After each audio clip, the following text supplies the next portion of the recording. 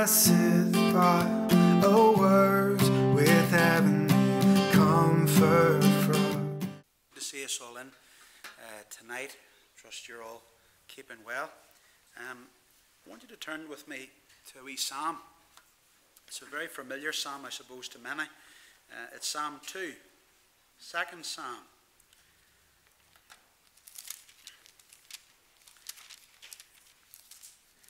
If I'm strictly speaking, Psalm 2 and Psalm 1 are actually one psalm. They're actually one psalm broken up. And very often you'll hear people preach on Psalm 1 and I'll talk about the blessed man. And you'll hear a lot of Christians talk about blessed is the man, who doesn't sit in the counsel of the ungodly nor stands in the way of sinners. And you often hear this being preached at youth meetings to say, avoid bad company, and you need to be someone who delights in the word of God, and you need to be a person who's planted like the rivers of water, and so on and so forth. But can I tell you something that might surprise you? Psalm 1 and Psalm 2 are about the same thing. And it's about a good, godly king. The figure of Psalm 1, the blessed man, is actually the divine king. And the idea of the divine king, by the way, is a man who doesn't receive bad counsel. He's a man that is meditating on the Torah. According to Deuteronomy 17, the sign of a good king was he meditated on the law of God. His rule and his administration was based upon the Ten Commandments and all the other commandments connected to it. And so what you read in Psalm 1 is about the blessed man, the good king.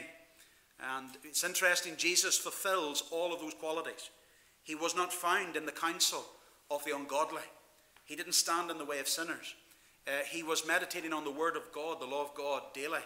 And he was as a tree planted by the rivers of living water. In contrast, a bad king, it says the ungodly are not so. And that's very much the case. It says if you have an ungodly king, according to Psalm 1, they don't live for very long. They don't survive long. And you often find that, it's important to say. Ungodly kingdoms and ungodly power structures always have a sell-by date on them. Always have a sell-by date. They never last. They always sort of boast and say we're here forever. And we are now taking the center stage and we're going to progress things. And now we've got power and we've got the wind in our sails. But according to the Bible, when an ungodly power structure comes into place, it's like chaff. It'll be there for a wee while, but then it'll blow away. And so that's what you have to always understand when you interpret world events and even your own personal life at times. Evil has a sell-by date. It never lasts very long. It lasts for a little time, and then God says it must be blown away. It will not survive that long at all. But as I say, Psalm 1 is about the good king. And then Psalm 2 is really his coronation, which is very unusual. And it's basically the introduction to the whole book, which we call the Psalms. 150 of them in total. And these are two that are like the introductory gate. They're like two gateposts that you walk through as you look through the Psalms. And they basically give you all the wee details you need to know about the rest of the Psalms, which are about God's kingdom and what God's going to do through his kingdom. So let's read Psalm 2 together. And this is where it begins. Very unusual. It starts off with a question. It says, why did the nations rage and the people plot a vain thing? And the rulers to take counsel together against Yahweh and against his anointed, or against his Messiah, because Messiah just simply means anointed one. So it says, they say this, let us break their bonds in pieces and cast away their cords from us. But here's the second picture that we're given. It says, he who sits in the heavens shall laugh. The Lord, or Adonai, shall hold them in derision. Then he shall speak to them in his wrath and distress them in his deep displeasure. Yet I have set my king on my holy hill of Zion. So this is then the third picture you have. So you have three stanzas so far. The third picture is now the king speaking from his throne. The Messiah speaking from his throne. And it says in verse 7, I will declare the decree. Yahweh has said to me, you are my son. Today have I begotten you. Ask of me, and I will give you the nations for your inheritance, and the ends of the earth for your possession. You shall break them with the rod of iron. You shall dash them to pieces like a potter's vessel. And in the final stanza there, verses 10 to 12, God then turns to the earth again. He speaks to the rebellious nations, and this is what he says. Now therefore be wise, O kings, Be instructed, you judges of the earth. Serve Yahweh with fear, and rejoice with trembling. Kiss the Son, lest he be angry, and you perish in the way, when his wrath is kindled but a little. And it says, blessed are all those who put their trust in him. Interesting, if you look at the verse 12, it says, blessed is the man, or blessed is all those who put their trust in him. And then chapter 1, verse 1 starts with this, blessed is the man. So it's a full circle, going back to the idea of the ultimate blessing. God, not only does God bless individuals, it says in Psalm 1, he blesses nations in Psalm 2. So let's pray together and commit our wee time to the Lord this evening. And you can ask God to speak to your heart tonight. Father God, we thank you for the gift of your word, that it is full of life, it's full of truth, it's full of power. And as we open ourselves to the word, you've told us the entrance of your word brings light. And Father, we want to welcome more of the light of your word inside of us this evening. We don't want to live in darkness. We don't want to allow shadows into our lives. We don't want to live in anything other. That you'll release greater spiritual light into our minds, into our hearts, into our spirit man tonight, Father. And that each one of us would leave this place, Lord God, with our hearts burning within us. Not because, Lord, of any messages, but because, Lord, we've heard from you speaking to our hearts. And I pray, Lord, that your Spirit will be pleased, Lord, just to build us up in the holy faith and strengthen us in every way possible. So, God, we do pray tonight for the power and the anointing of your Holy Spirit to give grace where there's weakness, to, Lord, cleanse us afresh, fill us afresh, and use us afresh. We pray, Lord, for people to be helped and blessed tonight. We pray a wall of fire in this wee place and bring everything under the dominion and authority of the Lord Jesus Christ tonight. And pray that, Lord, you will speak and, Lord, manifest your power in our midst, we pray now, in Jesus' name. Amen. Amen. What I want to talk to you about tonight for a short time is that Jesus will inherit the nations. And I'm talking about this primarily because I think we're living in a really low point for evangelicals and their faith. I'm not talking about their doctrine, because they squeal clean very often about their doctrine. They know what to say and they know not what to say. But at the same time, you go into the prayer meetings of most evangelical churches and the faith levels are hitting the floor. Really, people do not have an awful lot of faith to believe that God's able to do anything. Really, what they think is that God is basically counting down the final seconds before he hits the big apocalypse alarm, and then the church is out of here. And that's what they're really doing. They're just saying, look, there's nothing going to happen at all. I heard a story this week of a man, and he was a bright, believing man of God, a man of prayer, a man of faith, an alleged Christian. And the two began to sit down and talk. And this bright Christian says, I believe God for revival. I believe God's going to save. I believe God's going to work in Ireland. And the man turned to him in response and says, no, I wouldn't be too confident about that. And he says, the more that man talked, he says, I just felt like the life was being drained out of me. He was like a blinking spiritual vampire. He was just taking the life out of me every single time he opened his gob. And he says, I just had to get out of his company. And friends, you don't have to travel too far before you find people like that, where their faith is just rock bottom.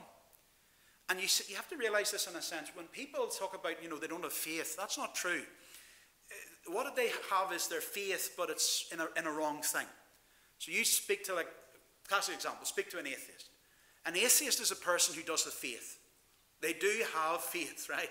They have faith in science, for example. They have faith in, their own personal experiences. They have faith in pain and the message of pain. They put their faith in philosophers and media personalities and books that they've read and philosophers.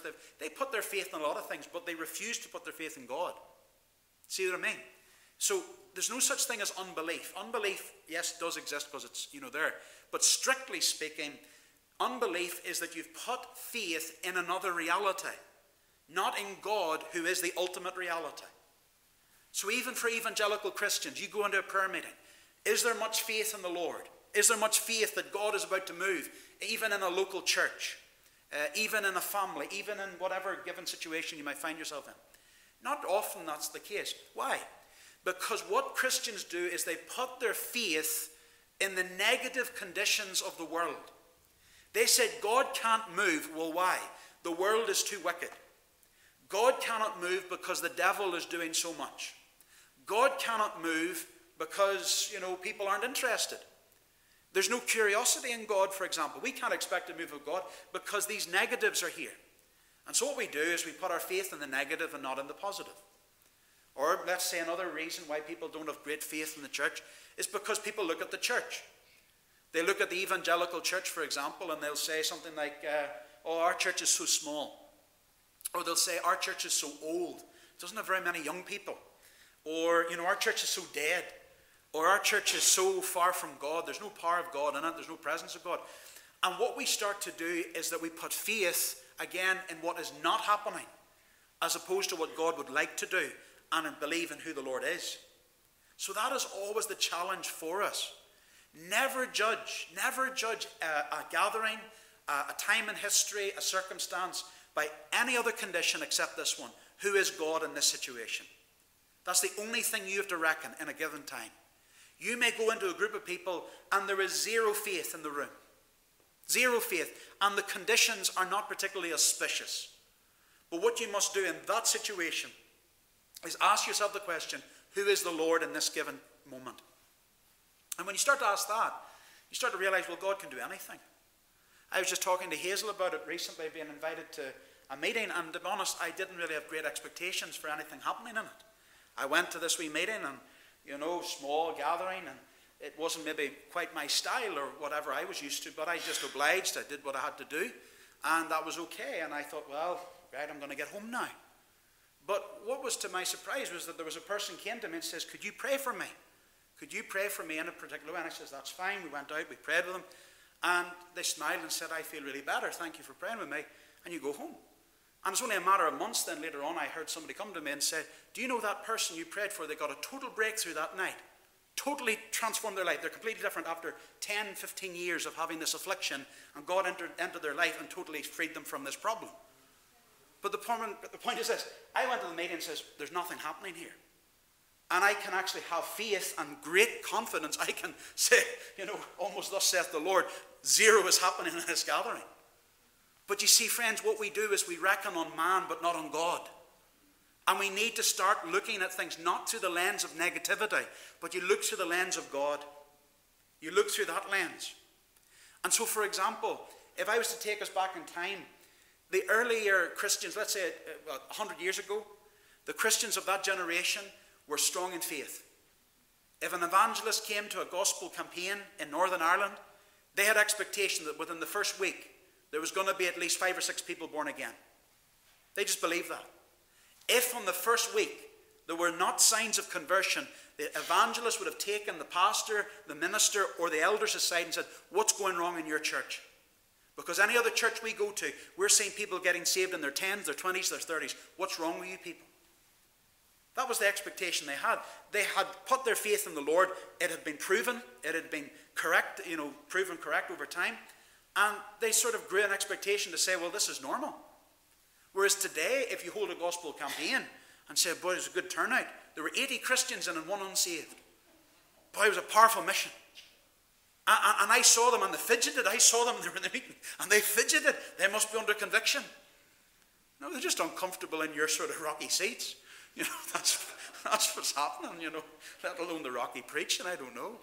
But the fact is that all these folk, our expectations are so low.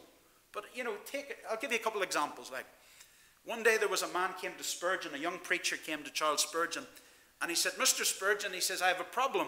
He says, every time I go to preach, nobody gets his, but do you expect God to do anything? He says, no, I don't. He says, that's your problem. He says, expect God to move, and God will move. Spurgeon used to climb up the spiral staircase to his pulpit, and you could have heard him muttering under his lips. He says, I believe in the Holy Spirit. I believe in the Holy Spirit. I believe in the Holy Spirit. He stood up before thousands of people trembling. Very rarely did he have notes. And he stood up and he would preach, and he would trust in the power of the Holy Spirit. Sometimes he would get up to preach, and he would get a 3-point sermon just there and then. He wouldn't know what he was about to preach on. But God would fill him and give him a message there for the people. And people would be lining up Monday mornings round the block of his house, coming to see him to give their lives to Christ. 6:30 in the morning on a Monday morning. He believed in the Holy Spirit. He expected God to move. Why would you, for instance, why would you go and do any form of ministry in God's name or any form of church work or whatever and not expect God to work? For goodness sake, you went to, for instance, if you were a fisherman and you went down to the river with your fishing rod in hand and you plunk it in the water there and a man comes to you and says, You expecting to catch much? No. No, I'm just, to be honest, when you meet most men like that in nature, they're saying, I'm getting away from her indoors. That's typically the answer you'll get. So yes, he is happy for some reasons, right? But if you said to him, do you expect to get anything? No.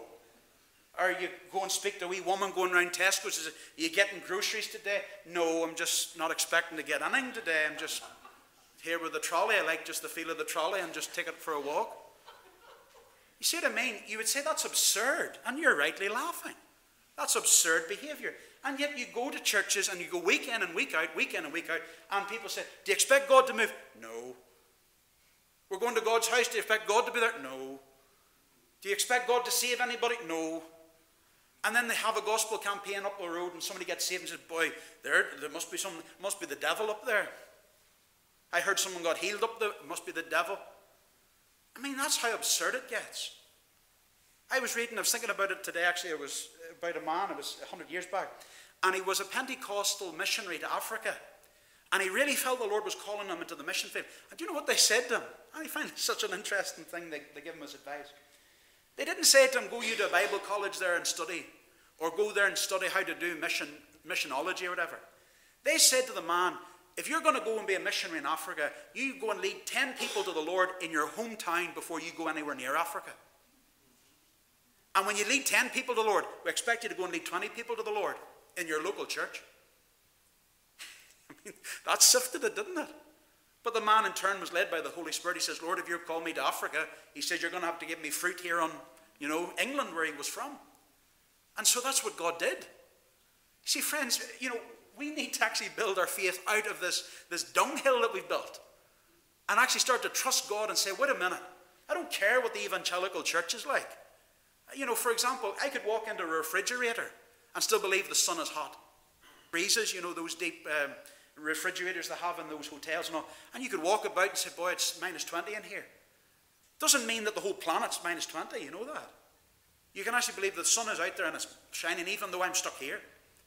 And that's what you have to do. Faith reckons on one condition alone. Who is God? That's all that matters. Who is God? And if there's a second condition, what is God doing? Jesus said, I'm always doing what the Father's doing. The Father's always working. Whatever I see the Father do, that's what I do. Jesus could go into Galilee, which was a demonic hell of demonism, full of occultic stuff. And Jesus could see the power of God working in Galilee. Why? Because his eyes was on the Father.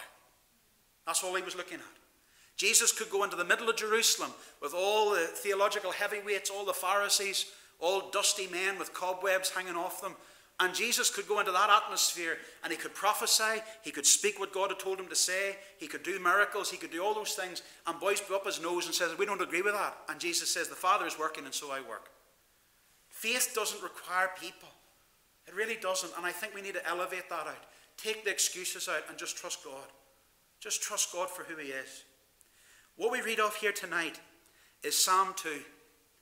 And I love Psalm 2 because this whole psalm is a gateway to the rest of the psalms, but I would call it this. It's the gateway to faith and praise. That's how I would interpret Psalm 2. The whole psalm is full of faith. And it's basically full of faith that God is about to move. And that's why the rest of the psalms are all about praise. Because you only praise whenever you see God work.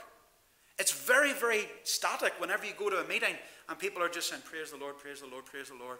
But there's nothing of God in the gathering. God's not working. God's not working in the person's life. And so it just feels so recorded. You could actually take a tape recorder out and just play whatever, last week's bit of worship was, because it's the same tone. But whenever God's working in your life, and whenever God's working in a group of people, the praise and the worship comes very fresh, very quickly. A new song is released because God's doing a new thing.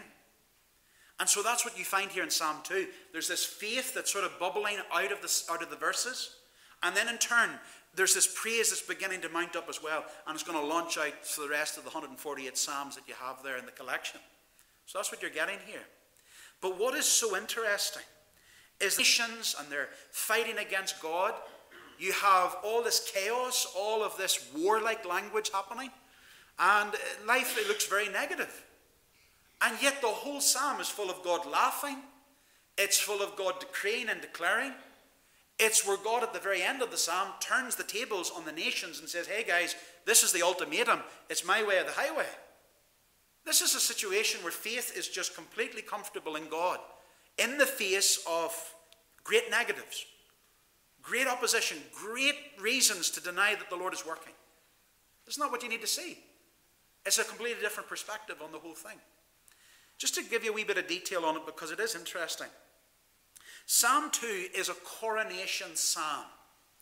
And what I mean by a coronation, we've watched maybe coronations, the British coronations and things like that. But to give you the basic points of it, a crown is placed upon the head of the king. That's basic. Second thing is they anoint him with oil. And then the third thing, they give him a document or a pledge or like an agreement or an oath between God and the king. And all three elements you find are written here in Psalm 2. So there's obviously a crown placed on his head because it says today you're begotten, you've become a king. That's what the idea of being the son is in this particular psalm. You're the king. He's called the anointed, which means he has anointing on him. And then he also is given a decree or a document or a covenant. And so the king is given all these various things. As you might know, and you may already have this in your mind, but Psalm 2 is about Jesus. It's prophetically about Jesus. Yes, it was probably written originally about Solomon or some descendant of King David, but ultimately it is applied in the New Testament to Jesus himself. Psalm 2 is the second most popular psalm in the New Testament. The first one is Psalm 110. But both of them are declaring that Jesus Christ is the King of Kings. That's what you need to understand with that all. So let's go through this evening. And I want to really just put to death defeatism, negative thinking. And I want you to leave this place tonight with a renewed faith in your heart that says, I believe that Jesus Christ is able to save. I believe that Jesus Christ is not only able to save individuals, but he's able to save nations. He's able to move in great ways. There's no denying the power of the Lord in those areas. So let's look at a couple of wee things tonight. Look at each four tonight. Okay, let's look at the first one here, verses 1 to 3. This is what I would call defiance. Defiance. And look here where it starts. Why do the nations rage? Here's the psalmist commencing his psalm, and he just starts with a question. He's not confused, by the way. He's not looking for an answer, but it's more like bafflement. The psalmist is standing here looking at the nations, and he's rightly confused as to why they're doing this. Basically, he's saying, why are you guys so stupid? You're going for this, but it's not going to work. You don't realize this is going to have a negative outcome. By the way, what this is referring to is during the times when kings would transfer power, let's say from David to Solomon, that transitional period was typically the weakest point of a kingdom because there's nobody in control. And so very often Edom or Moab or Ammon or some other sort of regional neighbor state, they would take that opportunity to rebel. And that's what the nations are here in Psalm 2 and verse 1. They're rebelling during that transition. Just before the king should be crowned, they're wanting to cause all this trouble. But I want you to notice a couple of wee things about it. The psalmist, whenever he's about to look at this negative scene, is not despairing. He is not baffled in the sense of, oh, I've lost all hope, I don't know what to trust in, I don't know what to believe in. Where is God in this? No, not at all. Here is a man that's looking at the negative problem straight on, but he has such confidence in God that he says, this is so ridiculous. You know, for example, how many Christians do you meet who feel intimidated when they come across atheism? Or they meet the local, atheist who's giving off stink about something, and they feel immediately intimidated. Whereas Psalm 2 says, why are these people doing dumb stuff? Whenever you look at society and it's saying we don't want God, we don't want to follow God, that you would almost think, well, Christians are in the minority and we feel then we should just sort of, just retire our own wee cupboards there and don't let anybody know that we're there. But that's not the psalmist. The psalmist is looking at this phenomena and he says, this is ridiculous. This is completely ridiculous. Why?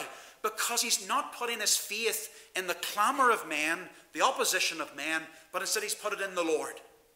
He sees it from heaven's perspective, not earth's perspective. And from that enlightened stance, he's able to exercise faith in this and said, this is going to blow away. This is not going to survive. But let's look at these people for a wee second. Let's blind, as it were, ourselves to God, okay, a little second. Let's just focus on what these people are at. Let's throw ourselves into the midst of this crowd as they begin to talk. Look at these verses. Why do the nations rage and the people plot a vain thing? The kings of the earth set themselves, and the rulers take counsel together against Yahweh and against his anointed, saying, let us break their bonds in pieces and cast their cords from us. I want to look at three wee things there. Let's look at this firstly. Their attitude. Let's look at their attitude here. You have it in verse 1. It says they rage. They rage. They're full of anger. They're full of anger. The actual word in Hebrew is rachesh. It has the idea of a horse that's snorting, chomping at the bit like a war horse ready to go into battle. It's speaking of this real pent-up anger that's reached the surface and is about to blow at any minute. It's this sort of anger that you see that's prominent today in at least popular media, where anything about Jesus or God is mentioned, and just immediately there you have this great storm of opposition rising up against it. It's this idea of mention God and we're going to shoot you down. You mention God, we're going to say you're an idiot. You mention God, you're going to be a bigot. You mention God, we'll sideline you, we'll cancel you, we'll do all those things. It's anger. It's just, I'm ready on the attack. I'm ready to pounce on you. That's what the rage means here. And it says furthermore there in their attitude of verse 9, has the idea of meditating. It's the same word, by the way, that's used in chapter 1, or Psalm 1 here, and verse 2. It says, the man, he meditates on God's law night and day. So the idea is that these people are thinking and plotting all the time. And this is filling their heart, it's filling their minds. And they're full of it. They're full of this stuff, okay? It's a hatred of God. If you go on there to their actions in verse 2, it says the kings of the earth set themselves. The word therefore set literally means to deploy in battle formation. They have deployed themselves ready for a fight. They're ready for a scrape. They're ready for an attack on God. They're ready for it. They have drew up their plans. They have gathered all together and they said, we're going to launch an attack on God. We're going to have to do with God. God's out of the picture. That's what they're thinking, okay? You go a wee bit further there in verse 2. The rulers take counsel together. So there's like a wisdom. This seems very clever. This seems very intricate. This seems very persuasive and very logical, rational even. They have counsel, they have wisdom. So they take it together and it's against God. So it's an anti-God logic or an anti-God reasoning. And it's against anything to do with Christ. And this is what their ambition is then in verse 3. They said, let us break their bonds in pieces and cast away their cords from us. Literally, these kings of these other nations said, we want done with Israel. Israel will not rule over us. Israel's God will not rule over us either. But if you look at these words here, it says break their bonds. The word for bond or regulations. And of course, when you think of Israel, Israel's law was God's word. That's what they got their law from. It was the word of God. So here is a group of people that says, we want to break God's law from off us. We want freedom from this law. That's what they're saying. And it says there in verse 3 as well, and let us cast away the cords. Another way of putting that is the yoke. Like an oxen is put under the yoke. And so here is the people that says, we will not have the law of God, and we will not have the yoke of God placed upon us. It just reminds you what Jesus said. My yoke is easy, and my burden is light. So here's a people, when you think of it, it's really absurd. They said, let's cast off the yoke of Jesus Christ. And let's put on ourselves a heavier yoke. When you take, for example, the sort of woke culture is all about judgment, but there's no mercy. If you step out of line, you're judged. You step out of line, you're not in our group any longer. You're a pariah. You're an outsider. It's a heavy yoke. You can't live under it. In a secular world, I was thinking it this week, in a secular world where everybody can do what they want, everybody can do and fulfill their heart's desire, in a secular world, there is no forgiveness. At least a serious forgiveness. You can nod your head and say, oh, I'm forgiven or whatever.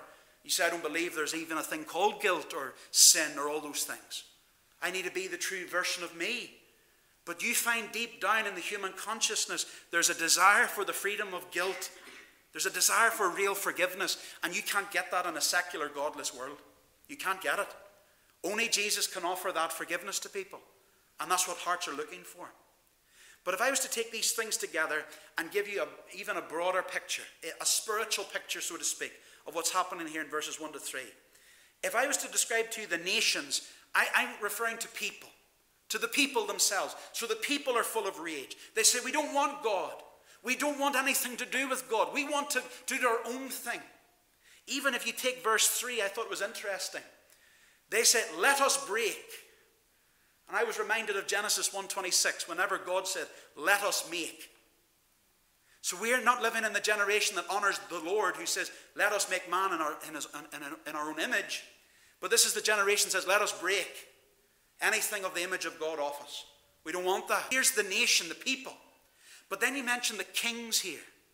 And let's understand it through the lens of the New Testament. The kings here, I would dare suggest, are the principalities and the powers, the spiritual forces in heavenly places that are pushing and agitating and trying to lead people in rebellion against God. Here you have the spirit of Antichrist in operation. So all of this is happening, right? So verses 1 to 3 is just basically your newspaper on a Monday morning. It's looking at anything on the news online. It's basically anything in your media. It's anything in your culture. Verses 1 to 3 is just defiance to God. So here's the question then. Can God work in this situation? If the people are saying we don't want God, and they're in allegiance with demonic powers, and they're saying we don't want anything to do with God, we will break his yoke, we will defy his laws, we do not want him to rule over us, we will do our own. If you have the average evangelical say no. The only thing that God's going to do is rapture us out of this thing, and we're just going to have to bunker it out and buy our baked beans until we get there. I mean, that's the mindset of many believers.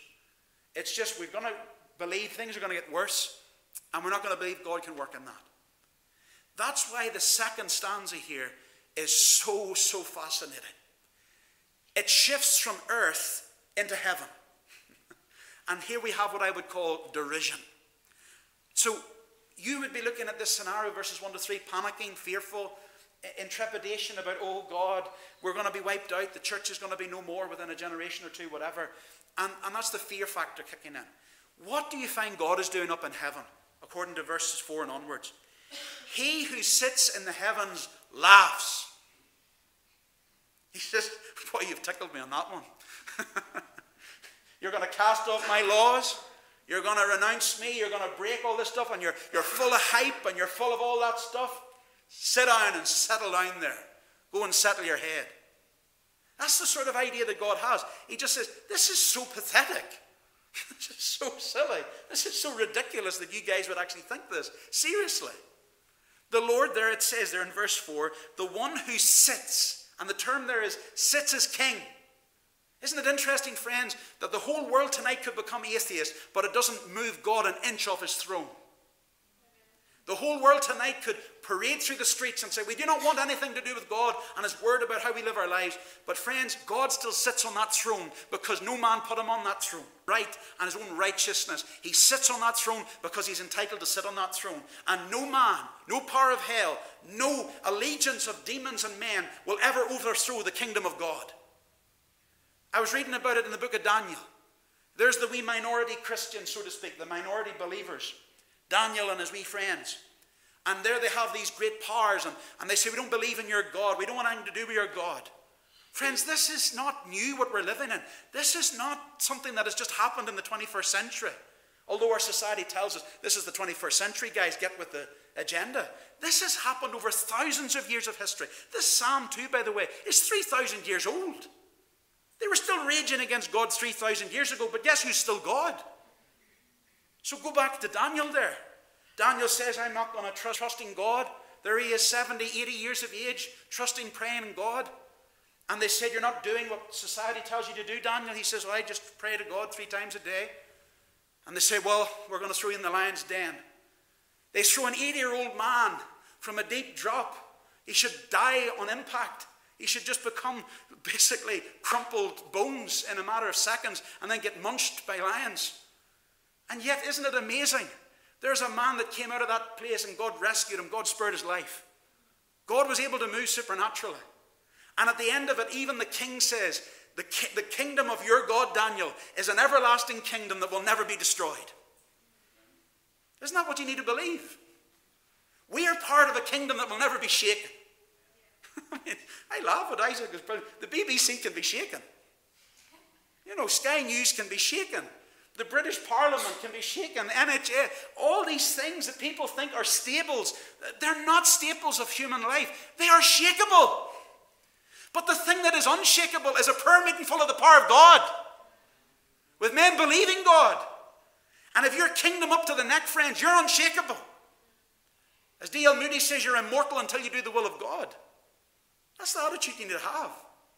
It's the same attitude Jesus had when he stood before Pontius Pilate. Pilate says, don't you realize I have the power to take your life? I can kill you in an instant. And Jesus says, you have no power but what my Father gives you.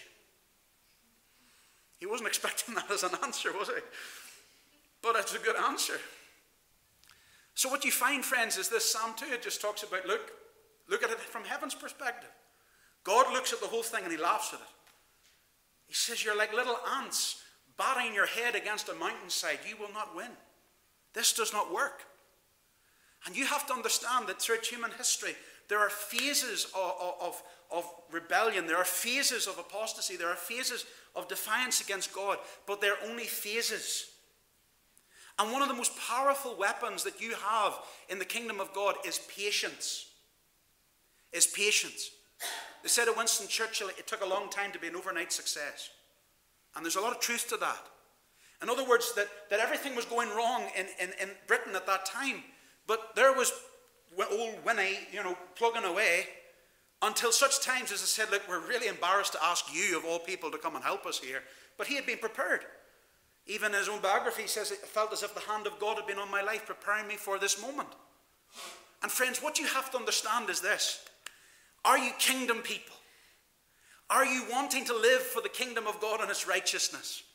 Not just lip service to God, not just like the average evangelical Christian say, oh yes, God, we love the Lord, let's sing praises, let's read our Bibles and all. But when it comes to real obedience, they don't want to do it.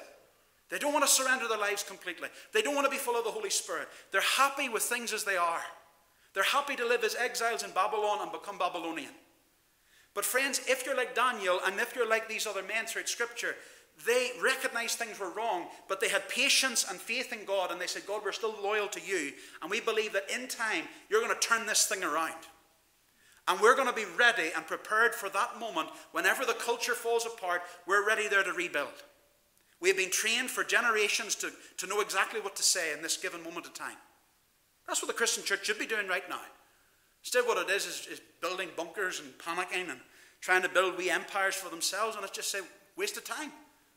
Get into the kingdom, seek God's kingdom, pray for the outpouring of the Holy Spirit, pray for the power of God, for holiness, for purity, to love Jesus with all our hearts. Pray for those things, look for those things. And if those are the passions of your heart, you're beginning to be a culture shaper. So, that's what you read here. It says in verse 4, he who sits in the heavens shall laugh. The Lord shall hold them in derision. So, listen to this here. God is sitting there, and it says he's laughing to himself. Isn't that wonderful? Atheism is God's sense of humor. Really, humanism is God's sense of humor. Yeah, pull another one. That's a good one, isn't it? The absurdity of a man that can look at the complexity of the human eye and says, this happened completely by chance. To look at the complexity of the human body and how all these intricate systems work together, even down to the DNA system. And to say, yeah, it just happened over millions of years, trial and error. What? Yeah, that's what we believe. Yes, that's God's sense of humor. But even it says here, and this might shock us as well. See that says, when it says in verse 4, the Lord shall have them in derision. The word there in Hebrew is the idea of throwing one's head back and mocking someone. You're an idiot. That's basically, you're an idiot. You're a gold-plated, 24-carat plated numpty. You are completely and utterly out of your head and you don't know what you're talking about. Sit down, shut up, because somebody important is going to talk. That's basically the attitude of the Lord towards these people. But notice as well, now this is important then to note in verse 5. It says that, yes, the Lord has a laugh over what's happening. But in verse 5 he says, then he shall speak to them. Who are the them? In this case, I believe the kings are the demonic rulers of the age, and the people are the nations that are in rebellion against him. What does God have to say to them? He shall speak to them in his wrath and distress them in his deep displeasure. Now, this is something we need to take on board. Men may have an anger against God. That should not worry us. But what we need to be more concerned about is when God is angry with men. That's more concerning. And we need to reclaim and redeem that truth in our theology, even as the wrath of God is good. Many Christians say, oh no, they either preach the wrath of God because they hate the human race and want everybody to die in hellfire, or they're so nice to everybody they wouldn't dare even suggest God would ever punish sin. We believe that God is good. And because he is good, he's going to rid the world of everything that is abhorrent. From mass murder down to white lies, he's going to deal with everything because he's so holy. We live in a world that is so completely corrupted that we've become so sympathetic to it. Oh, sure, the man lied, or sure, the man lusts, or the man, was proud or something. And we just say, oh yeah, that's normal. But if you live in a heavenly perspective, that is abnormal. I mean, one of the words that Jesus uses for sin in the New Testament, it's a Greek word, scandalon. It's the word scandal. When heaven looks at sin, we shrug our shoulders and say, oh, live and let live. We're only human. All have legs of clay at the end of the day, don't we? But heaven, if angels would tell you what they think, they say it is a scandal. What is done? It is a scandal. It is the shock of heaven. And they can feel the anger of the Lord against that behavior. And even those who participate in that behavior. So you understand, friends, we need to get closer to the heart of God. Yes, we can laugh at absurdities, but at the same time we grieve over people who are doing these things because they're entering into judgment. Now, this is what's unusual. Whenever God laughs and whenever God is angry, it says this is what he wants the nations to know, and the principalities and powers to know as well. It says in verse 6, yet I have set my king, it says, on my holy hill of Zion. I love this idea. I read it in a wee comment recently. It says, Jesus is a threefold king. He is God's king, he is his people's king, and he is his enemies' king. Jesus is God's king, his people's king, and his enemies' king as well. He's the king of all things because God has set him up there. So whenever God wants to bring everything back into perspective, and whenever God wants to bring righteousness to the world and punish evildoing, what does he do? He designates and anoints his Son and sets him on the throne of heaven. He descended into heaven and sat down at the right hand of the Father. It was for the express purpose of bringing order, perspective, and a new reality into planet Earth. And on top of it, he would rid the world of evil. Whether that's through people getting saved and they repent and they turn from evil, and he wipes out evil in an instant. But the appointment of God's Son on his throne is the response that God has to the nations that rise against him. So this is what you need to understand tonight, friends, is although the nations rise and although the powers of this age rise against God, and we're living in such an era now, Jesus Christ is still on that throne of glory. And he's still in operation on that throne of glory for 2,000 years. And he's not intimidated one bit. Neither should the people of God be. If we live in the throne room, we imbibe the very atmosphere of that throne room. We're not intimidated. We can laugh, but we also grieve.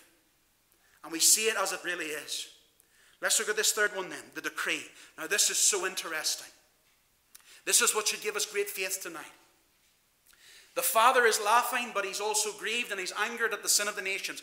Now we have Jesus beginning to speak. And this is so interesting. This is the decree. Now the decree is a document that's given. Now I want to explain this before we even read it. The decree given to the king on his coronation was a document between God and the king.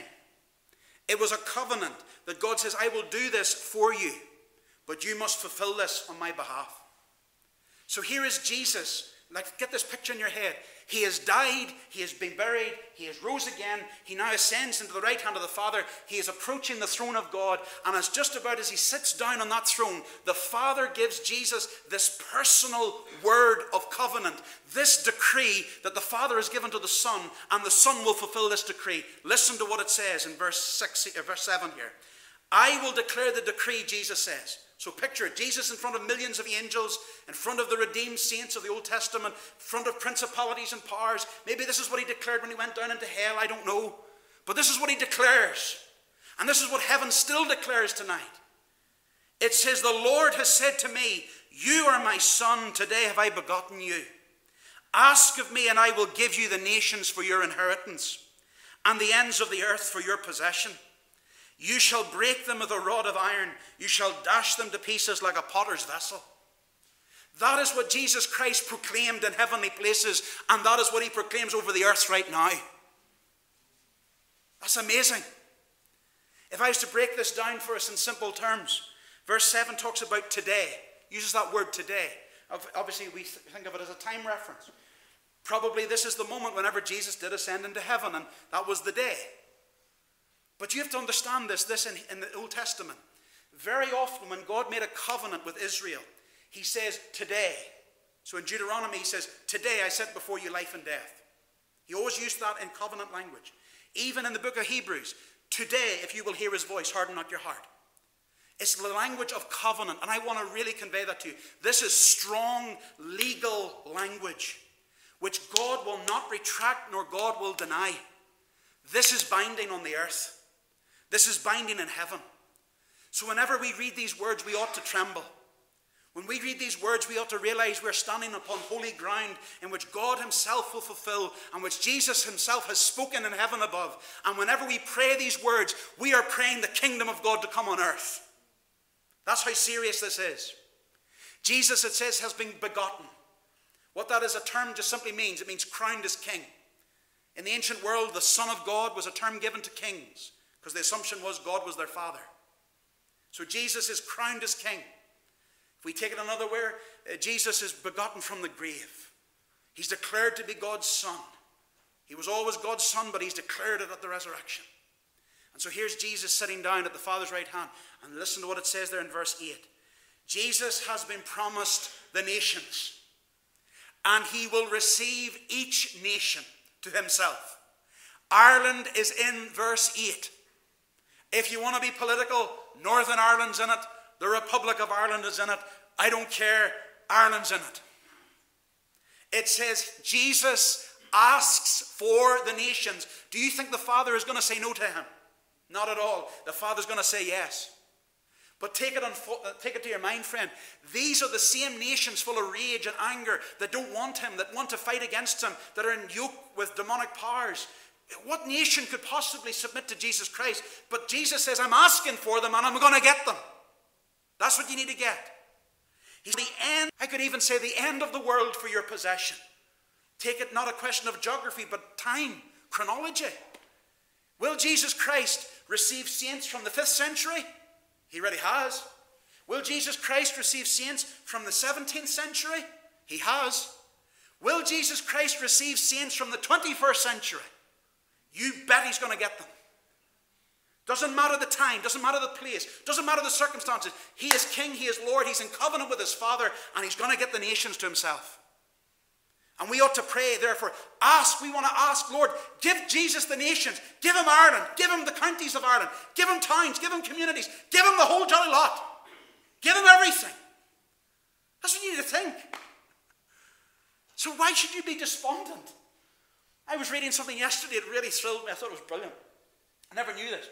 But supposedly in Spain, there are 2 pillars that were erected 2,000 years ago by a Roman emperor called Diocletian. Diocletian famously persecuted the Christians.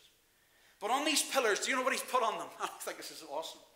He says, I, Diocletian, have rid the world of the superstition of Jesus Christ. I have rid the world of any mention of Christ and his followers. I have got rid of them. Here's a survey. How many people in this room have heard of Jesus Christ, but who's heard of Diocletian? See what I mean? And yet if you lived in the days of Diocletian, you'd say, boy, he's really a mover and shaker. Sure, for the whole empire turning against Jesus, I mean, it's pretty rough to be a Christian. But 2,000 years later, Jesus triumphs. Do you believe that Jesus Christ will triumph in 2024 for what remains of it? Do you believe he'll triumph in 2025? But the scripture says, thanks be to God who gives us the victory. Why should we be going about sad sacks complaining? But actually rejoice in the Lord and say, no, he has the victory. I don't know how he's going to win this battle. We're going to trust in him and he's going to do it for us. So it says he will win the nations to himself. Verse 9 says, when it comes to resistance and opposition, and the powers of darkness fighting and trying to stop this great nationwide and global outreach of Jesus. What does it say there? Jesus will break them with a rod of iron. And it says he will dash them to pieces like a potter's vessel. I tell you what happened recently. I was stupid enough one morning, I went to get my breakfast. And I went and got my wee bowl, and it was half dopey, half whatever it was. And I picked it up, and here didn't it chip the side of this wee thing. And I says, I better not mention that to Hazel. But only last week, this thing was chipped. This thing was chipped. And I says, it was me. It's all to do with me. My point being, inadvertently you could chip that because it's so fragile. I wasn't there with a big rod of iron. I was just there being clumsy with cornflakes. But friends, isn't it amazing? The Bible says that Jesus takes this rod of iron, and there's the enemy standing in front of us. We defy you. We stand in opposition to you, Jesus. Clear off. This is our territory. Jesus says, you're but china in front of me. You're but fragile pots in front of me. I'll break you to shreds. And yet we say, oh, the enemy's doing this, the enemy's doing that. Friends, the enemy's walking about with a big glass head on him. And Jesus has a pound mallet in his hand. Who's going to win? You know what I mean? If we take it into real perspective, there's a certain faith that should rise in your heart to say, he's got this. And if we face the enemy, yes, there's an enemy. Yes, he does dirty tricks. Yes, he makes your life miserable at times. But we have a Savior that crushes the head of the enemy. I mean, isn't that what it's about? I believe in the power of God, not in the power of the devil. I prefer to believe in the power of God rather than the power of Satan. So that's what it says. He's going to win this. That's the decree of Jesus. But let's look at this final wee thing here. And that is due to his dominion. That he will win the nations to himself. Look what it says now. You would expect in this situation, the nations are rising against Jesus. The Father laughs, but he's angry at what's going on. Jesus has been crowned king, and now he's been given this decree, and he declares the decree. You would expect it's going to be red-hot judgment from that moment onwards. And yet verses 10 to 12 takes a very dramatic turn. Because what God does is he comes to meet the nations in all their rage and bluster and hatred and all the things they have. And God offers them mercy. He offers them an alternative, an ultimatum. Whenever they deserve to be wiped out in a single blink of an eye, Jesus comes, and it says here in verse 10, he speaks to the nations and he tells them to do 4 things. He says, therefore be wise, O kings. You're behaving foolishly, you need to be wise. He says secondly to them, be instructed, you judges of the earth. Be teachable. He says there in verse 11, serve the Lord. Means to submit to the Lord with fear and rejoice with trembling. And then fourthly, kiss the Son, which was a sign of loyalty. You would kiss the royal ring, or you'd kiss the feet of the monarch, and it was a sign that you were his subject.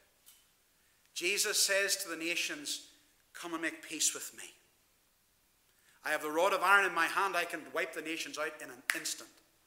But I come to you in gentleness. I come to you in meekness. I come to you in love. I come to you in mercy.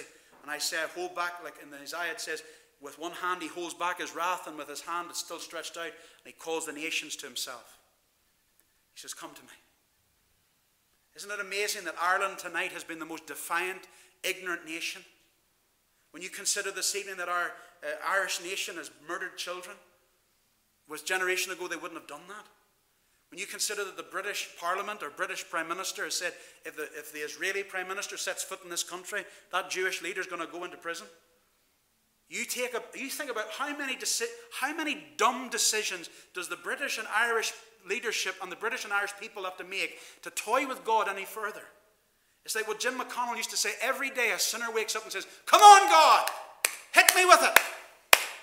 Come on. Defying God every day, playing chicken with God every day. And God says, no, I'm not playing your game. I'm offering you serious mercy, serious forgiveness, serious salvation. Do you want it or do you not? And that is what God is doing in a really powerful way on the earth right now. What is wonderful when you think about your life and mine? We were playing this game of chicken with God, and yet God was merciful to us, and he stopped us and says, Come now, let us reason together, says the Lord. Though your sins are as scarlet, they shall be white as snow. And God saved us. Brought us into his kingdom. And the crux of what I'm saying to us tonight is this, friends. Do you believe that the same God who saved you can save men and women now? You were an impossibility. Do you realize that? You were an impossibility. To anybody looking at you that says, that man or that woman will never get saved. But guess what happened? He got saved. So the fact is the arm of the Lord shortened that he cannot save. When you consider that we've got a series of meetings this next weekend, can the Lord Almighty save in great numbers? He can do it. He doesn't need a meeting. He doesn't need an evangelist. He doesn't need anything. He can just save people there and then. I loved participating in a mission 2 years ago. And a man got saved when they went to his house and said, can we, our wee tent mission here needs a bit of water for our boilers for the cups of tea. Could we use your water? The man got saved because the man went and asked him for water and opened a conversation. Didn't go to the mission. So friends, the point is, like, the Lord is able to do so much. Take the limits off. Take this brakes off. Take these restraints that we put on the Lord and just say, wait a minute. This is the Jesus who says the nations are his. If the nations are his, what about villages? What about towns? What about cities? What about counties? What about families, for dear sake? What about anybody for that matter?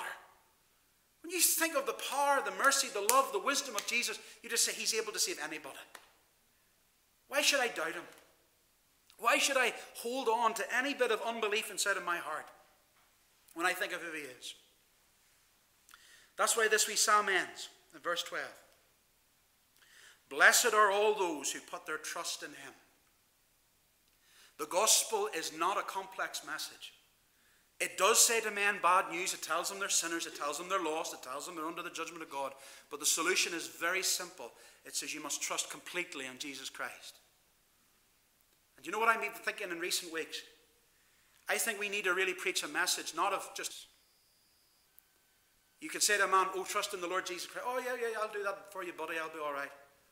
And then they're back in the pub. But if you explain to a man or woman, this is not just, oh, I believe in Jesus, that he exists. It's loyalty. It's like when you get married, you are not saying, I got married to this girl and then I play the town. It doesn't work like that. You are there. You are one, and you're one flesh with that woman, and you're not with anybody else. That's as simple as it is. And we must say to men and women, you have Christ and you have Christ alone. No other hope, no other addition, no other supplement. Christ and Christ alone. And your loyalties to him. Because if we miss that, we've brought up a generation of people in confirmation and just raising hands in meetings and signing wee cards and all. And they say, I believe in Jesus, but sure, I don't really be loyal to Jesus. No, if you believe, you're faithful. That's always the sign of a believer. They're faithful to the Lord. So tonight, friends, what I want us to do, I want us to really take a moment here, just burn our heads, and I want you to really get shot of all unbelief out of your heart. I don't know where if you've picked it up, throw it back wherever you got it.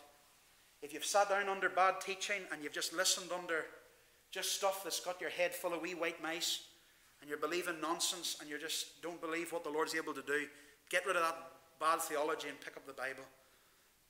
But whatever that is, whatever that implement is, or whatever that impediment, is, just get rid of it. And let's rise in fresh faith to say, our Saviour is able to save. He's able to heal. He's able to deliver. He's able to win not only individuals, but he's able to win a nation back to himself. Ireland is wee buns to him. Ireland is such an easy prize for him to take. There's a dear friend years ago when he had a wee prophetic vision. And he just said, I saw Jesus, as it were, sitting on the circle of the earth. And he just says, whenever he, the lion, would look at a nation, the nation would just begin to erupt into spiritual flames of life. He didn't have to say anything, he just looked at it. What is the power of Jesus tonight? So Lord, as we're here this evening, we just want to really take on this unbelief, even this evangelical, even this theological unbelief. And we want to pray, Lord, those mindsets of doubt, those mindsets of double-mindedness, those mindsets of just disbelief or unbelief or refusal to believe. Whatever iteration it is, we just want to tear down those imaginations tonight in Jesus' name. We want to pray tonight, Lord, that you would tear down every single stronghold of the enemy when it comes to unbelief. And Lord, if there's anything of the powers of darkness behind that, we put the cross between the people and the enemy now in Jesus' name. And we just pray those assignments of doubt and unbelief, whether from media, whether from experience, whether from teaching, whatever it has come through, we shut those doors down now in Jesus' name.